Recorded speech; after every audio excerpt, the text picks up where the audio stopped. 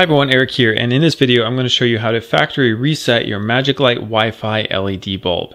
And if you guys look on the very back of your pamphlet that came included in the box with your MAGICLIGHT, you can actually find the troubleshooting in the very back. So you can watch this video or you can look in your pamphlet. So first, if you can't see the bulb on your device, then what you want to do is you want to check that your Wi-Fi is enabled and that it is connected to the LED bulb's Wi-Fi. So look for that LED net, and then it's going to be a series of letters and numbers. So once you've confirmed that your device is actually connected to the Wi-Fi coming from the bulb and not the Wi-Fi coming from your router, then you should be able to see it in your list right here.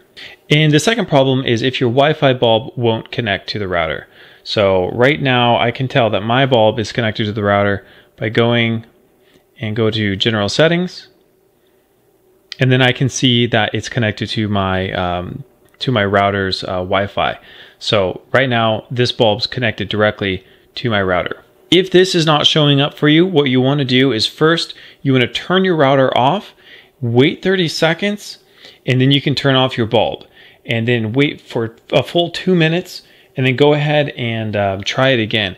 If the problem still persists, then you want to factory reset your bulb and then go through the whole setup process again. And I'm going to show you how to factory reset your bulb. So to factory reset your bulb, you're going to want to turn it on and off a total of 4 times. And each time you turn it on, you want to leave it on for about 3 seconds. So let's count to 3, 2, 3, turn it off, turn it back on.